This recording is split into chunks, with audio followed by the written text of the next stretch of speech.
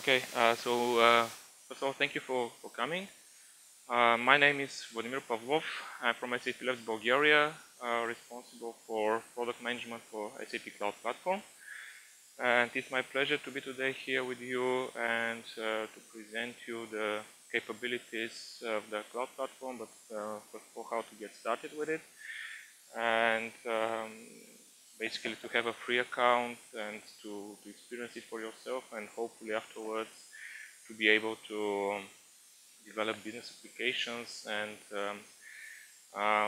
hopefully also productize that if you're a partner company to sell these applications to end users, to end customers, or if you're a customer also to utilize the platform to build business applications for yourself. As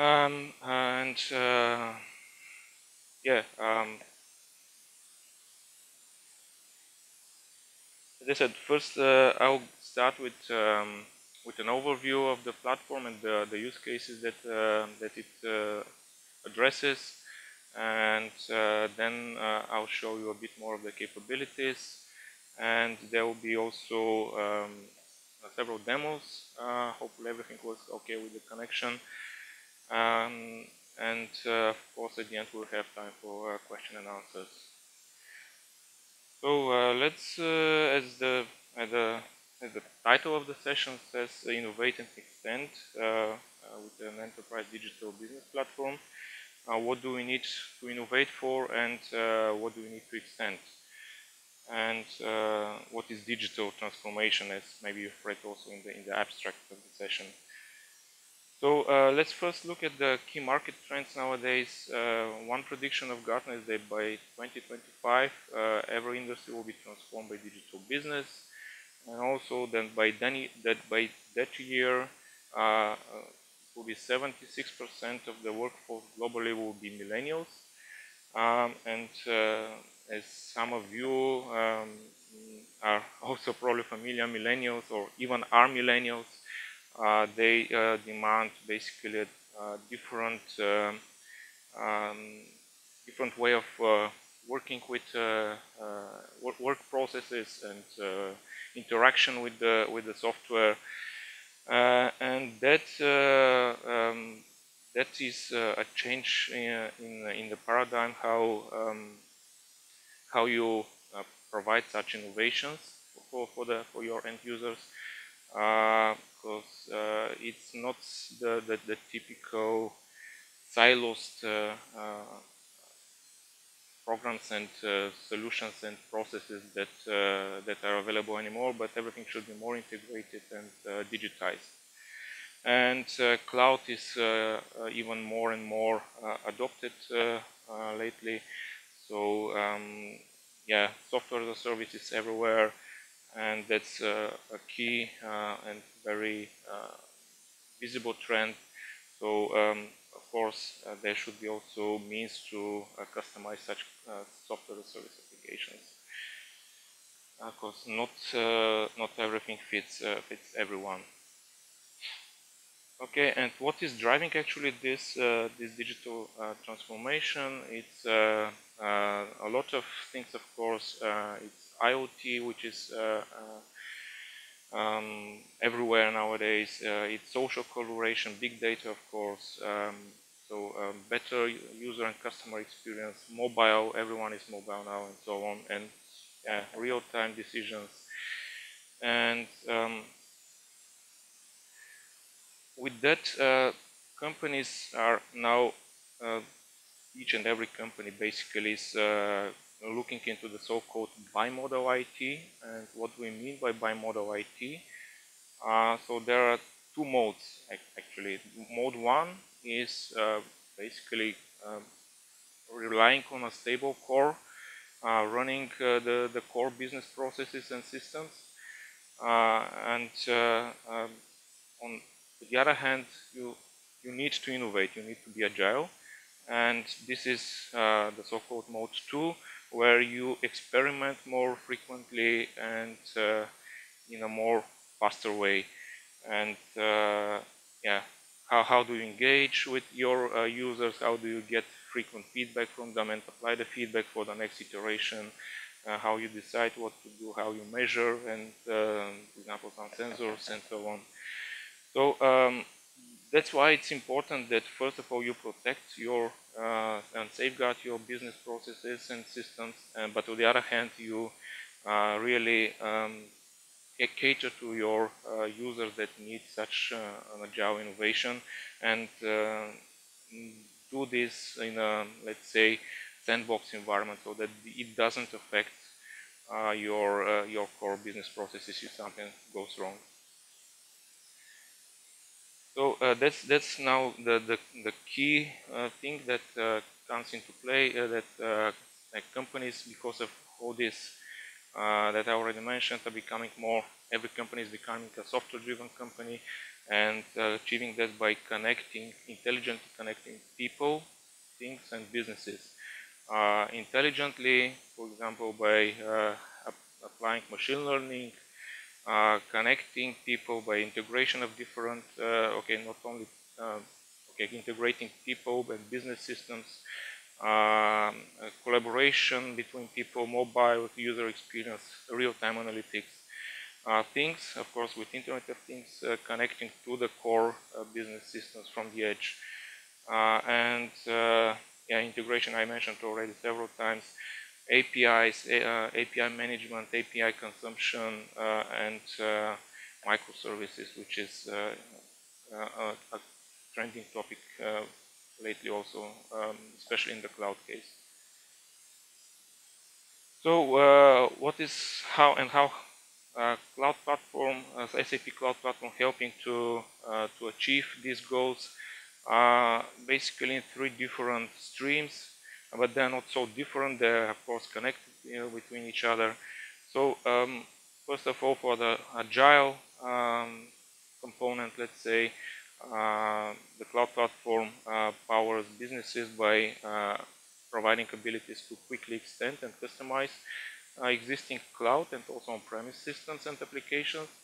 And it's not only about connecting to or extending SAP systems and solutions, but also third-party vendor applications.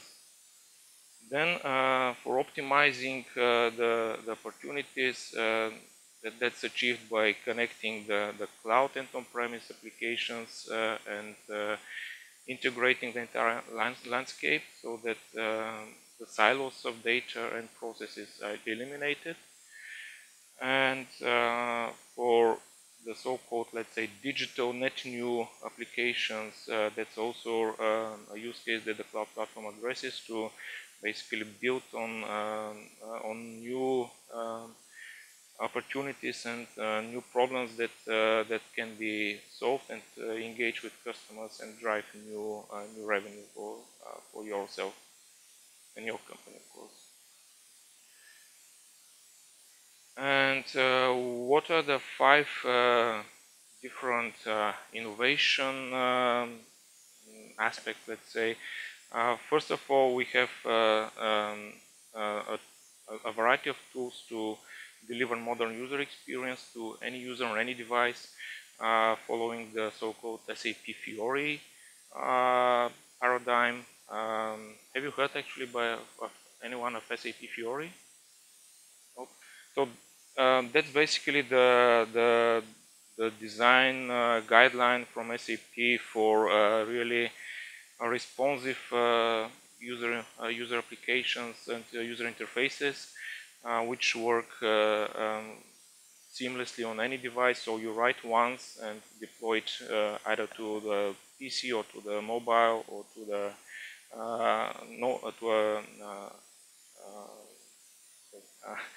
tablet, and it basically adapts to the screen, and it's also a concept about how you integrate with the backend business system. So that's the basically new user experience, modern user experience from SAP. Then SAP is probably very well known, or most well known for nowadays, for analytics, data analytics, big data, based on HANA. Have you heard at least about HANA? Yeah, okay, some of you. So I'll mention that a bit later, but this is another pillar here to acquire insights and intelligence with analytics. Then I mentioned Internet of Things as a key driver for connecting devices with the business applications, collaboration and integration of applications and data.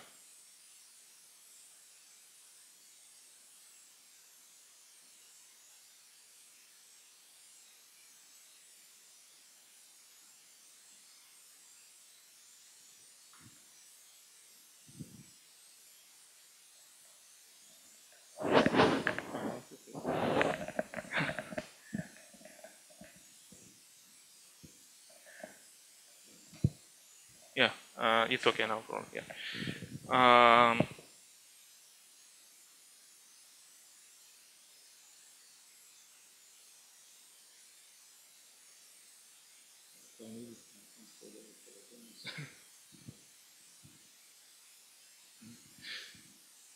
okay, so these are the key innovation aspects that the cloud platform provides and addresses. Now a bit more detailed introduction to SAP Cloud Platform. This is the platform as a service from SAP, and as a platform as a service, as any platform as a service, it stands in the so-called, let's say, tiers of the cloud between the infrastructure as a service and the software as a service. This it's a platform to build end user applications on top, right? So it runs on infrastructure as a service, which is provided by SAP data centers, and lately we also expand to third-party data centers like Amazon and Google. But the most important part is that we have a lot of business services and platform services that you use to build your applications. There are a variety of runtimes that you can use. Currently, it's a Java server-side JavaScript and HTML5 for lightweight user interfaces. But with the introduction of Cloud Foundry, have you heard of Cloud Foundry? Yeah. Okay. So Cloud Foundry is a standard platform as a service provided by a foundation where a variety of vendors participate, and SAP is one of them, to provide a standard platform as a service. And of course, each vendor would then provide their own business services and technical services. But basically, Cloud Foundry allows you to provide new runtimes that can be used depending on your skill set in your organization and your programming experience. So with that, there will be also, actually it would be announced that today or tomorrow that Cloud Foundry is generally available on the SAP Cloud Platform, and it will be possible to write applications also in Python or Node.js, as it says here, Ruby, and so on. And on the software as a service side, as I said, it's one of the key values or advantages of SAP Cloud Platform is to extend existing solutions in the software as a service space. So we have a lot of products that are available for the different line of businesses, like SAP SuccessFactors for HR, Cloud for Customer, or SAP Ariba for commerce, and also for connecting suppliers and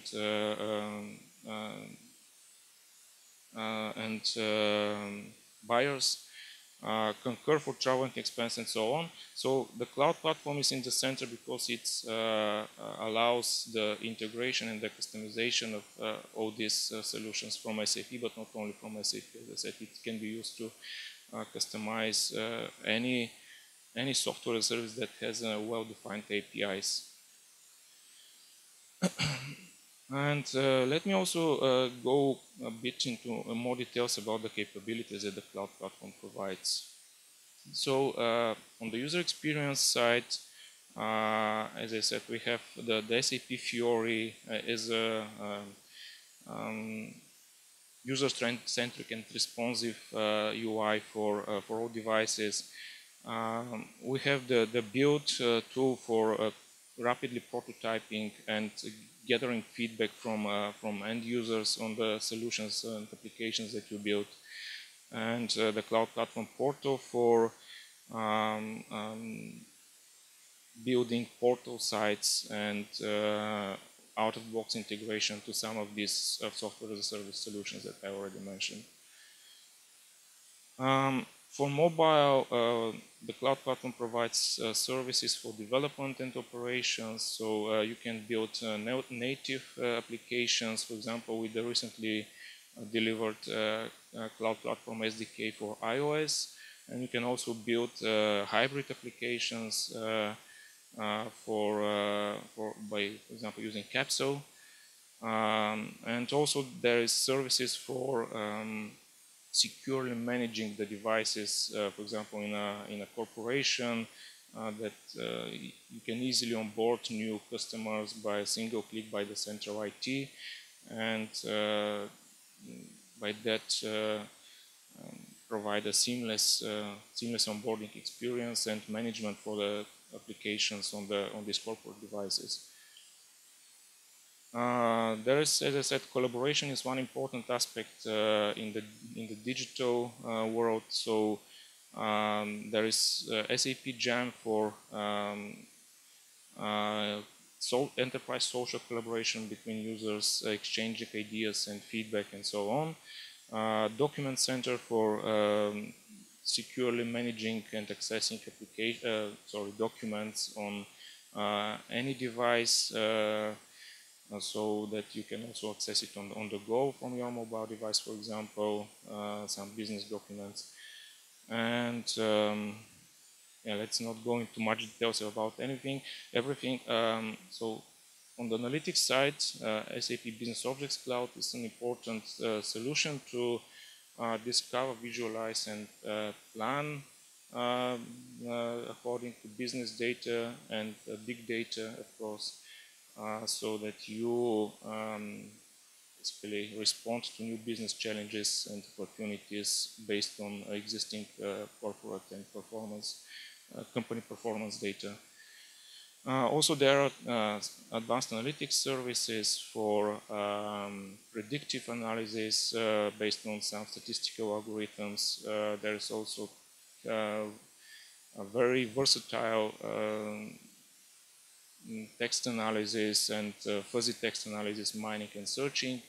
There's also abilities to analyze geospatial data, which is actually one of the heavily used features of SAP HANA for example, applications utilizing also the data from European Space Agency or NASA, and so on and so on. IoT, there is also the option to connect, as I said, edge devices, for example, sensors, and to bring the data to the cloud platform where it can be analyzed, or there can be built business applications on top of this data, which is transported through REST services from the device to the cloud. So there is also the management of such edge devices and synchronization between the data on them and the cloud when, for example, there is unreliable network, or they are not connected all the time to the internet. So a lot of really useful capabilities for managing IoT scenarios. Business services as well for building commerce and marketing and support applications. with the so-called hybrids as a service, marketplace of all these are microservices which everyone can build and deploy to this marketplace and also use pre-existing services from it. Integration, I already mentioned that the cloud platform can integrate different systems either on-premise or in the cloud, so that you can basically get better idea of the data that is stored in these systems and maybe correlate the data, and based on that provide more meaningful suggestions or proposals to improve the business processes. And also APIs are really important for such integrations, and also API management, which is available also as a service on the SAP Cloud Platform.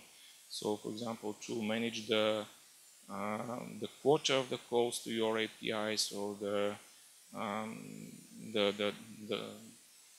throttling of such APIs, if of such API calls if required, and monitoring in real-time statistics on such APIs. Okay, there's also workflow services for collaborating and approval requests and order fulfillment and so on between different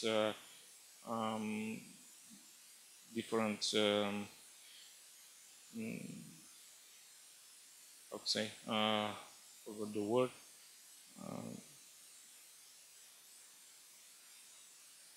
responsibles, let's say, in the organization for such a business process.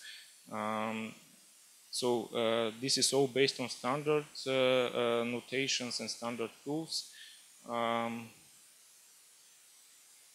Yeah, and for data and storage, here I really want to put the emphasis on SAP HANA, which is the flagship product of SAP. It is not only a database, it's first of all it's in memory, which is important to note, which provides for real-time and really fast operations on the data, but it also provides a variety of services that you can use and directly operate on the data inside HANA, which is more of a data management platform than just a simple relational database. And the important aspect here is that since it provides not only transactional but also analytical capabilities, all the workloads can be carried out in the same application without moving the data from a relational database to some tool where you would do the analytics. And that's really a key advantage of HANA to combine these operations in one single place, in one single tool. Yeah, so HANA is for relational data and everything that is not structured data, unstructured data, like documents or pictures, can be stored in the document service, which is also standard-based. If you're familiar with the CMIS standard by Oasis, it provides all the features that you would require for any document management or knowledge management solution, like versioning of the files, hierarchies, access control, and so on. Okay, and last but not least, security, which is even more important in the cloud probably than on-premise. Although we are all the time we're facing security breaches lately with this WannaCry attack. You probably all have heard already. But yeah, security is even more important in the cloud, and the SAP Cloud Platform provides a standard-based single sign-on capability, which is based on SML2.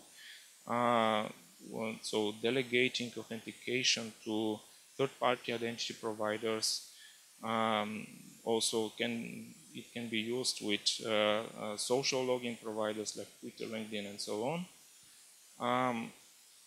And also there is the native SAP Cloud Identity Authentication service, which provides you with a customized branding and look and feel for your login screens and centralized account and user management, two-factor authentication, and all the enterprise features that you would expect from such a enterprise-ready security identity provider. Okay, yeah, maybe just a few more words about development and operations, and then we'll go really into looking into this, how it looks like in terms of hands-on experience. So for development, we have a number of IDEs. So especially for Java, there is the well-known open source Eclipse IDE. I'll show you that in a moment. So basically, the whole idea is that we want to provide to be based on open source and open standards as much as possible, so that users who are familiar with a particular development paradigm can easily jump on the platform without too much learning. And really, the Eclipse IDE is a standard. Okay, the tools for Cloud Platform are standard plugins in the Eclipse IDE, and everything looks like standard Java EE or Java EE development in Eclipse, and just the connection to the cloud is the important tiny plugin that the Cloud Platform provides. Also for other runtimes like JavaScript and HTML5, we have the web IDEs, and also for HANA development, which is completely browser-based, and tools, for example, for translation of your applications, so the SAP Translation Hub, which can utilize the knowledge from SAP of about 40 different languages for different domains and nomenclatures. And yeah, for runtimes, I already mentioned that currently we provide a few runtimes like Java server-side JavaScript directly in the HANA engine and UI5, which is HTML5 and JavaScript based also. But with the coming support for Cloud Foundry, we'll be adding more and more options, and users will be able also to bring their own language if they want to utilize a particular runtime or language that they are familiar with and it's still not available on the platform. Okay, so I'll now switch to the demo. Are there any questions up to now, actually? Okay, so we'll have anyway time for questions at the end.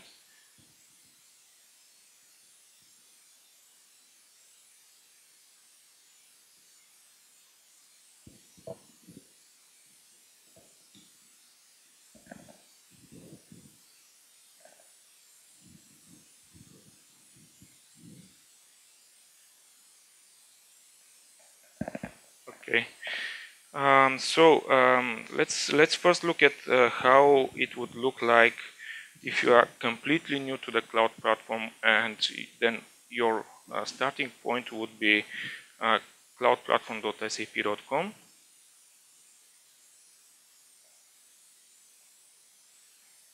where you can find all kind of information about the platform, use cases, capabilities that I already mentioned, and some success stories. But more important for developers like you, I guess, is to really get your hands dirty with the platform. And oops, it's not showing, sorry.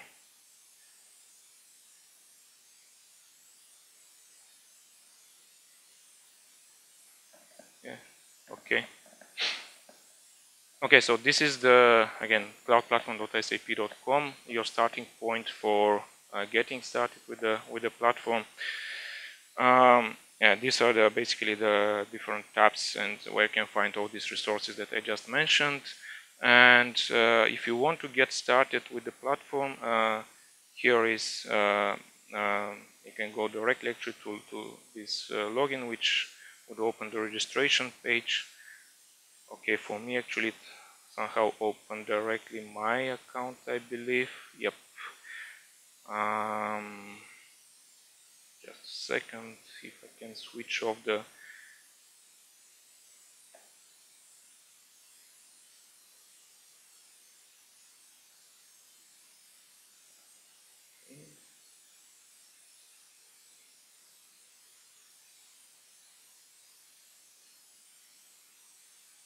no. Okay, but basically the registration is not that important. It's just a form that you provide a bit of details about yourself. I mean, standard registration page. The more important thing about it is probably that with this registration you also get a user that you can use for all the cloud services from SAP, also the communities where you can collaborate and ask questions and find the tutorials and blogs and so on. So this is the previously mentioned SAP Cloud Identity Authentication Service, which is handling this central user base for all the applications by SAP. And yeah, after this registration, you would get into the so-called Cloud Platform cockpit, and this is really the administrative, the one-stop tool, browser-based tool for administration of your applications and data in the cloud. What you get and what you see here is the so-called trial account. It's a limited account in terms of resources that you can use. But for example, you can have only one started Java application at a time, but you can of course deploy as many as you wish. This is one of the limitations, and it's also mentioned here, by the way. And but otherwise, yeah, another limitation is that it's only because it's a personal account. You can only have yourself in the account. Whereas if you buy one of the productive versions, productive accounts, it's of course enabled for team development and collaboration and so on. So. But otherwise, you have all the services, even some more services that are not available for production accounts because they are better services, and better services are not allowed to be used in productive accounts. And the good thing is that this account doesn't expire, so it's perpetual. You can use it not like maybe with other vendors, like for 30 days or 90 days. You can use it forever, and with these limitations about the resources that I mentioned. And if you go to, yeah, but actually maybe something that is worth mentioning is that the cloud platform is available in a number of data centers or regions, as we call them, all over the world. And particularly the trial account is only in Europe, but okay, for trial and getting familiar with the platform, it should be okay. It's not anyway meant for productive usage. And after going to a particular region, you will see the list of the accounts you are a member of. In this case, since it's a trial region, it's only one account that you see. And this is the overview of our account, where you can see your Java applications, database systems, HTML5 applications, so on. You can manage your applications from here. So, for example, you can also look at the usage and the utilization of resources, and for example, it's a bit slow now loading, I guess, but all the different statistics about requests to your application and so on.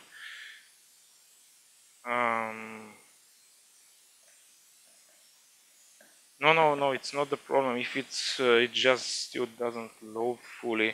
But anyway, I'll actually work with this application in the next step. So hopefully then we'll be able to see a bit more interesting information about it.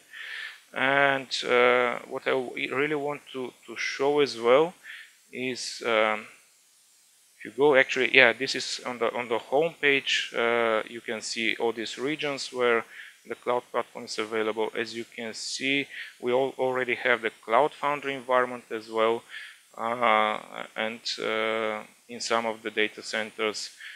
This Neo environment is the one that I was mostly talking up to now, with these 3 different runtimes that are available. But yeah, we'll be also speeding up providing a Cloud Foundry environment in the other data centers.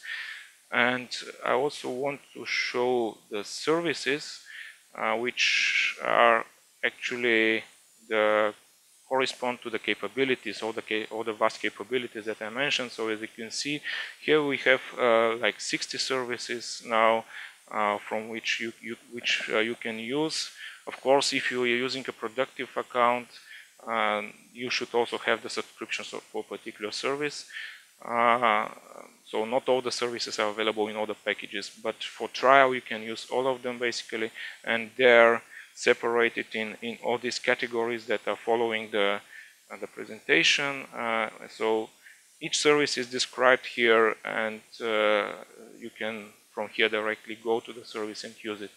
But so that we don't lose too much time more, as I said, the more maybe for you as developers, more important is how development looks like, and that's standard development in Eclipse. So, for example, in this case, we have just the standard Neon Eclipse. Are you using Eclipse or IntelliJ or Eclipse? Anyone? Okay. So I guess more fans of IntelliJ or yeah. Okay, but anyway, yeah, for standard Eclipse development, you see that it's really nothing new and compared to other servers that are available on the market. And what you would just need to have is, for example, to go and install new software and select an update site. Actually, maybe I should also say a few more words about it. So if you go to this tools.hana.ondemand.com, this is where all the SAP tools are available, not only for the cloud, but also for different other products and solutions. And from here, yeah, let's click on the cloud. So there is this update site that you would need to use in Eclipse, and that would install just a few more plugins.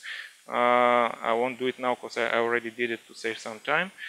And you also need to download the so-called SDKs here. Unfortunately, somehow it doesn't work to select it, but these are the different SDKs for developing against the different flavors of the Java runtime. So we have a Tomcat runtime and also a Java E6 runtime for more with more features of the Java platform. And then, for example, I have here an application, a very simple application actually, that is just one servlet which injects some printer object using CDI, and then it prints using the printer object to print some greeting. And okay, yeah, and yeah, this is using another greeting object which is injecting, and okay, it says the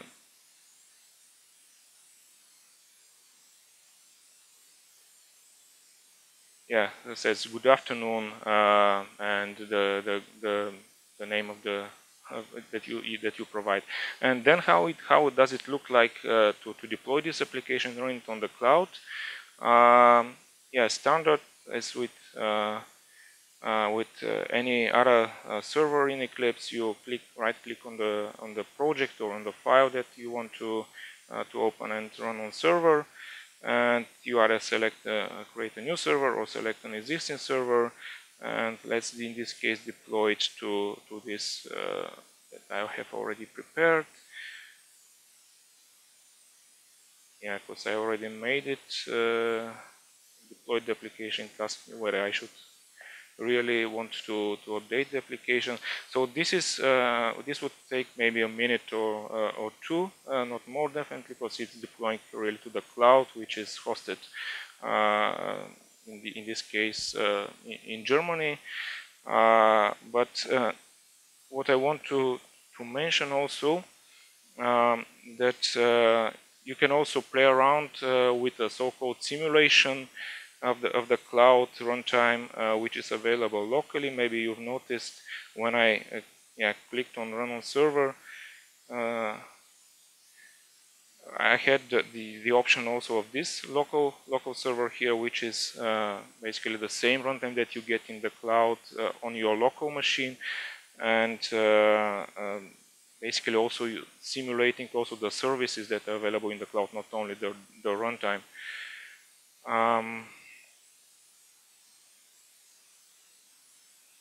Yeah, in the meantime, yeah, let's also look into what we were not able to see previously. So if I go again to my account, and yeah, you see the application now is starting in this cockpit, and also okay, it should be almost done because the application URL is already there. You can see the statistic about the request, the CPU consumption, and so on. You can find also the logs here of the application. Presently there are no logs, but after some usage there will be, and all the information about it. You can find the configuration about destinations to connect to third-party systems, or data source bindings to connect to a database. In this case, actually, when you deploy on the trial account, the application automatically has assigned a database in the cloud, which is also based on HANA. And let's see if it's should be almost ready already.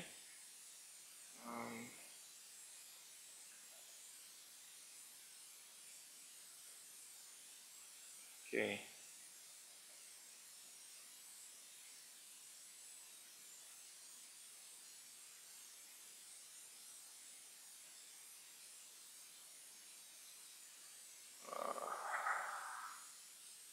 I'm afraid it's timeout this time, because yeah, usually two minutes is the default timeout, and it should be sufficient. But in this case, I'm not sure what happened.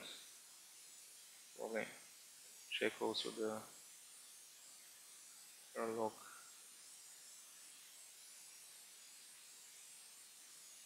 Yeah, I'm pretty sure it's the case, because yeah, it was more than 2 minutes that we started. And okay, I can try to increase the timeout a bit, and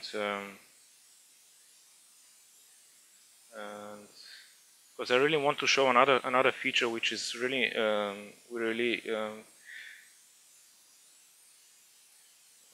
let's say a differentiator that not that other vendors, or maybe not not so few has it, about debugging in the cloud.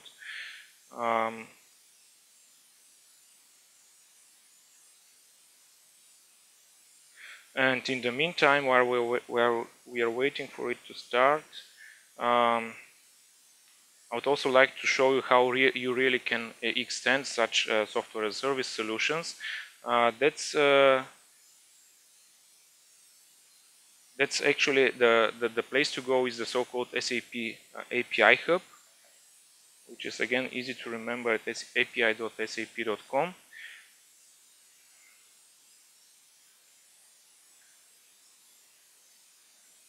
Be a problem, but okay. Was it HTTPS? I'm not sure why I didn't catch it immediately. And this is the so-called API hub where you have all the APIs from SAP and other vendors. Can I have just 2 more minutes? Because it says time's up, but yeah. Yeah, sure. So you can explore, and not only explore, but also test and prototype with these APIs that that are available through this API hub. So they're grouped by software as a service that that is provided.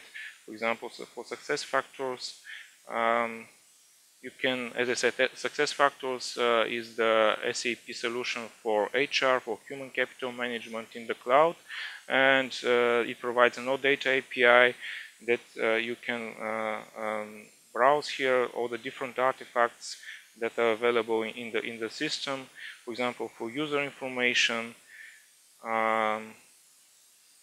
Let's hope it's yeah, it's a bit faster now. You can get the users, you can update the users and so on, but the idea is that you really can test it here with all the okay. You need to. I need to also log in. I'm not sure why single sign-on didn't work in this case. Yeah, so this is really a comprehensive list of the APIs, which, for example, you can list the users, but I would just list maybe 3 of them because there are a lot of users in this. This is actually a sandbox demo system. It's not, of course, real data of real users of some company. But just for prototyping your application, you can, for example, I put to give the 3 top users and try it out. Let's see in the meanwhile what's happening with the, okay, the application is now started. While it's this is doing some job, let's quickly open the application. This should now just open the URL. Okay, I just clicked on the wrong file, but if I go to the home page. Yeah, so you see, but the thing is that I show this is the application, not really fancy UI, just a simple demo. But what I showed you, that it should say good afternoon and yeah, then Riga Dev Days. But in this case, you see that it's saying Sveiki Riga Dev Days. So something is not really working. Maybe you already have a guess what's wrong. But if you don't have a guess, the quickest way to find out is to restarting the debug, and don't be worried, restarting the debug won't really restart the server because we are using the SAP JVM, which can restart on the fly. Okay, not restart on the fly, it's attaching the debugger on the fly without restart. And now I can easily put, for example, a breakpoint somewhere in this file, let's say, and again request the application. Okay, switch to the debug perspective, and yeah, the thing is, it's really, you would say, nothing so special, of course, but because we are debugging in the cloud, and probably know that the debug protocol for Java is very talkative, it's not really feasible to have a decent user experience when debugging in the cloud.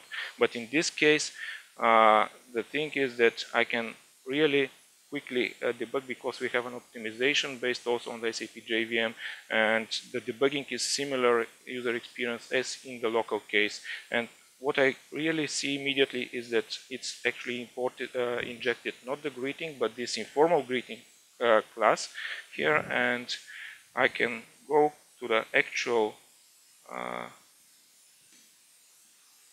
sorry. Okay, let's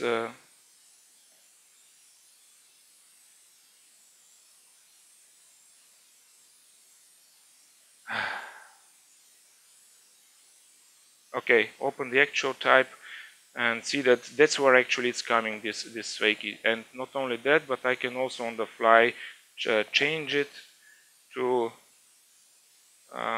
Okay, whatever, hello, save it, and then continue with the session, and we'll see that it says now hello. So really not rocket science, something that you would see in the local case and would of course take it for granted, but in the cloud it's really important to have this fast user experience and fast feedback about your debugging. And let's see just if it's, yeah, so here we have the result of our code to the API. Of course, it's some very heavy JSON, but you can also easily incorporate this codes in your business applications. This is just showing how the result would look like. And sorry for a bit for the overtime. Hope it was interesting. And if you have any questions, maybe if we have time now, or I will be available afterwards as well. Thanks a lot, Vladimir. And maybe if you have questions, please try to catch what. Please try to catch what. Please try to catch what. Please try to catch what. Please try to catch what.